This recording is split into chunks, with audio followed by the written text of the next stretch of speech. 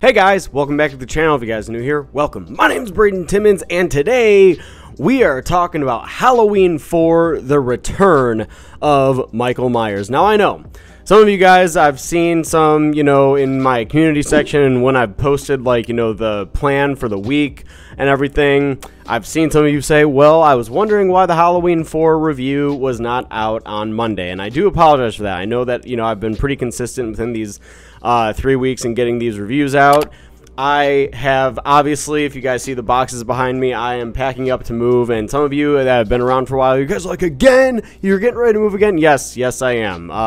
There's been a lot of moving parts and just some life changes and everything like that, so getting ready to embark on a new journey. I'll have more details about that later. But today, we're talking about Halloween 4. 10 years after his original massacre, Michael Myers awakens on Hallows Eve and returns to Haddonfield now to kill his 7-year-old niece. Dr. Loomis, of course, once again, enters the story, played by Donald Pleasance, and he is trying to convince everyone, once again, that Michael Myers is back and on the loose. Now, Halloween 4 is no doubt one of the more beloved sequels post-Halloween 3. I would say that Halloween 1 through 3 has a pretty relevant following. Halloween 3 I say because I even said in my review last week for Halloween 3 that it has developed a very large cult following since it came out in 1982.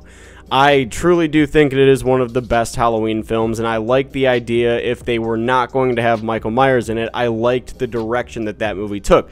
This film had a big challenge, and that was to bring back Michael Myers into the story. And that was obviously due to the negative reception of Halloween 3. So Mustafa Akkad, who ended up getting the entire rights for the Halloween franchise, said that they needed to bring back Michael Myers, but it needed to kind of go back to the roots. Halloween 4 was meant to kind of go back to what made Halloween, well, Halloween. And Dwight Little came in to direct, and I thought that his direction was a pretty good update. I don't think that it really emulated what John Carpenter did with Halloween. Like, Rick Rosenthal came in and directed Halloween 2, and I thought that that direction was absolutely great, because if you watch Halloween and Halloween 2, it really feels like the exact same type of thing. And I also do think that that had to do with Dean Cundy, the director of photography at the time. He had worked on Halloween and Halloween 2, so the style, it very much emulated each other, and I thought it was absolutely great. Halloween 4, now that Michael Myers is being brought back into the story and the film takes place 10 years after the events of the original, we have to do some catching up here. Loomis, he still is trying to convince people that Michael Myers is alive and he's now on the loose again, and there's a lot of things in this movie that does, yes, go back to the roots of Halloween. It pretty much has everything that you would want, or everything, I shouldn't say everything that you'd want, it has the basic trope to a Halloween movie. So it's like, we see Jamie Lloyd, who's played by Danielle Harris, who is very good in the movie, and we'll get into that here in a couple minutes, but Jamie is getting bullied at school. Loomis is convincing everybody that Michael Myers is back. Michael Myers is being transferred from one facility to another on Hallows Eve, because that's just a typical trope with the Halloween movies. We see that. I mean, while this is the first Halloween movie to really pick up on that since the original, it since has become a very large trope in the Halloween franchise. Like, Rob Zombie's Halloween does that. Halloween 2018 does that. It's just something that we constantly see within this franchise. And I will say, George P. Wilbur, who does play Michael Myers in this movie, I'm also not really much a big fan of the way that he looks as Michael Myers. I mean, sure, he's tall and everything, and yes, he does look kind of scary in some scenes, but one of the things I'm going to say right off the bat is the mask really does take you out of this movie a little bit. I know that it's something that a lot of people and a lot of fans don't really like, is the mask of this movie. The mask, in my opinion, has grown on me over the course of how many times I've seen this film. I actually do like it more and more every time I see it, but I do know that it is a very big turnoff. And George P. Wilbur also actually wore hockey pads underneath the Myers suit, which is why in some shots, especially towards the end, he just looks very blown up. And that in my opinion, is just kind of a turnoff for, you know, the character Michael. In my opinion, he's always been very, you know, stealthy, and the way that he walks and everything. And in this movie, he feels like the actor, it's nothing against the man, but he feels more stiff than he has in the entire franchise at this point. I mean, the way that he moves, he like walks kind of like with his arms out. He like turns, like he has to literally turn his entire body to look at his victims and everything. And he's just very stiff. And again, nothing against the guy. I like how menacing Myers looks in some scenes, but in my opinion, just overall, he's just very stiff in this movie. But more on Michael here in a little bit. Let's talk about our main characters now. So let's talk a little bit about the whole Jamie, Lloyd, and the Rachel characters. Now, Jamie is living with her foster family, and Rachel is playing like her sister-like figure. They're not really sisters, but they are kind of like sisters, you know. It's like the way that they interact, it's like they're technically siblings. But we do find out what happened with Laurie Strode within these last 10 years is she did have a daughter, and then after the accident that Laurie goes through, she ends up living now with this foster family who is caring for her. And I will say, I think Danielle Harris does a very good job with everything that she is given. I think that the way that she interacts with, you know, all of these elder characters, I mean, she was the youngest one on set, and that is one thing I do like. The cast and crew, they always made it seem like, you know, that this was a movie. They made sure that she was taken care of. They made sure that she was comfortable with doing what she was doing. And between the scariest scenes, George P. Wilbur, who plays Michael Myers, would come over to her and make sure that she knows that this is just a movie, that, you know, there's no reason for her to be afraid of anything. And I do really think that that really makes a kid feel comfortable on set. So I really did like, when I was reading a little bit about the history of this movie, that the cast and the crew took time to make sure that she was comfortable, because at the time, again, she was just a kid. And Ellie Cornell as Rachel, I think that she's fine as a character. Her motivation is honestly mostly to just try to get with this boy Brady throughout the course of the movie. So, I mean,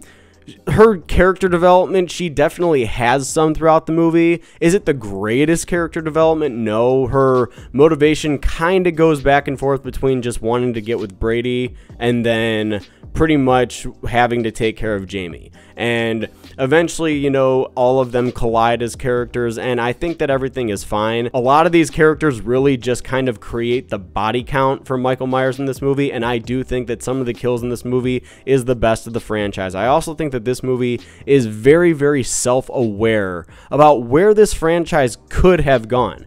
Now, one thing I also do want to touch on is that this is the start of the Cult of Thorn trilogy, even though that this movie doesn't really hint at Thorn until the very end of the film. This is the start of two films that follow that don't really get a whole lot of love. Out of the Thorn trilogy, Halloween 4, I definitely will say is the best. But the kills in the movie is absolutely great. Like the way that this goes, the way that it plays out, it honestly feels like that Halloween 4 brought a little bit of fun to the franchise. Like some of the ways that Michael Myers kills his victims, like the way that he kills Kelly in the movie, I absolutely love. I think that the way that he grabs the shotgun and he just sticks it right through the freaking wall, she sticks her right through the wall with it, even though we all know what you can do with a shotgun. You can take the shotgun, you can blow someone to bits with it, but no, Michael Myers, he doesn't do that shit. He takes the barrel of the shotgun, sticks it right through her, and leaves her hanging on the wall. There's also a scene with a gas station that I think is very entertaining, and Loomis jumps through a pile of garbage as the gas station and the gas pipes and everything, they explode. There's just a lot of fun campiness to this movie. And speaking of Dr. Loomis, let's talk about some continuity errors that he has. And this has a lot to do with reshoots. But if you look at his scars from what is to be from the Haddonfield Memorial Fire from 1978, that has some continuity issues throughout the course of the movie. Because in the beginning, it looks very like out there. And throughout the course of the movie, it kind of just looks like it's been and gotten a little bit more smooth over the course of what, like 12 hours that this movie takes place. And that does have to do with reshoots. Michael Myers actually also has a scene in this film where he has white hair, and my biggest question becomes is why could they not replicate the Michael Myers mask from Halloween 1978. I feel like that it has now, from this point on, become such a damn struggle to frickin' replicate this mask, even though it's the cheapest Halloween prop that you can probably ever find. It's literally a William Shatner mask, spray painted white. You cut off the eyebrows, you frickin' cut off the sideburns and everything, and I feel like you can kind of recreate it, but for whatever reason, people struggled so hard to create that iconic mask again. You know, and that's why it looks different from here all the way until really Halloween 2018. It's like a different mask, and that's a big continuity error. I feel like if they would have tried to replicate the same mask in all of these films and get somebody that looked at least like that they could have been Michael Myers, I do think that these movies would have been a lot better, Halloween 4 included, because Halloween 4 is a very entertaining movie. It's got a great Halloween atmosphere, and it's also, let's talk a little bit about the music here. Alan Howarth now composed this solely.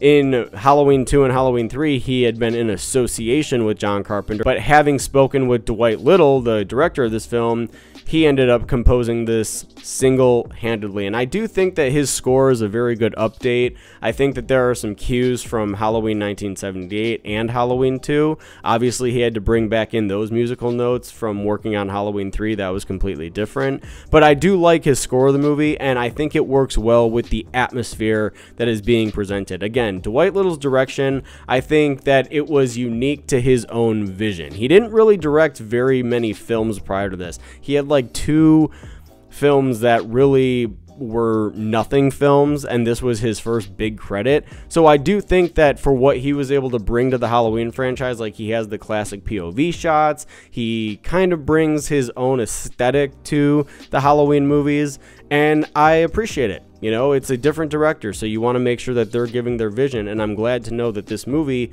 does have a very good following to it. I like the story, and Alan B. McElroy, the screenwriter for this movie, only had 11 days to pitch, create, and write a final draft for this movie. He had 11 days to do this, and I do think that the script and the story that he was able to come up with in 11 days, even though there are a cascade number of drafts for this script, including the Dennis Etchison script, which I have talked about on the channel in the past, I definitely plan on recovering that on the channel in the future. I do want to talk more about the Lost sequels, but I'm trying to plan for that post Halloween Ends. I do think that what Alan B. McElroy was able to do within 11 days to develop this was a damn good job. You know, I think that it's going to be impossible almost for any writer to be able to do that, but I do think that the way that he was able to develop this and really create this final draft in the time that he had, I thought that it worked, and I thought that the kills are great in this movie. Donald Pleasance is absolutely awesome, as always, even though he's pretty much the same character as he was in Halloween 1978. And I will say also Sheriff Meeker, I do like Sheriff Meeker as a character a lot in this movie. I thought that if they were going to have that, you know, buddy cop thing with Dr. Loomis and a sheriff, I thought that Sheriff Meeker was a good update from Brackett. Even though Meeker is definitely more of a hard ass, in my opinion, than Brackett, I just like his character a lot. I think that the way that the movie plays out and the way that that whole thing is introduced, and even introducing the idea of the mob that is going after Michael Myers that kind of later took more shape in Halloween Kills than it did here. Again, this just kind of goes back to the fun campiness that brings to Halloween 4, and I do really like Halloween 4. Like I said, I think that it is definitely one of the better Halloween sequels. Next week when we start talking about 5, we are going to start having some major issues, because I don't really like 5 all that much, so I'm very excited about that. But love Halloween 4. I think that the way that the story is, I think that the direction, the music, everything kind of feels like a stellar update if they were going to bring this franchise back after 10 years. So I'm going to say that Halloween 4 is a great time, and I'm going to say that it is definitely an avid Halloween partier.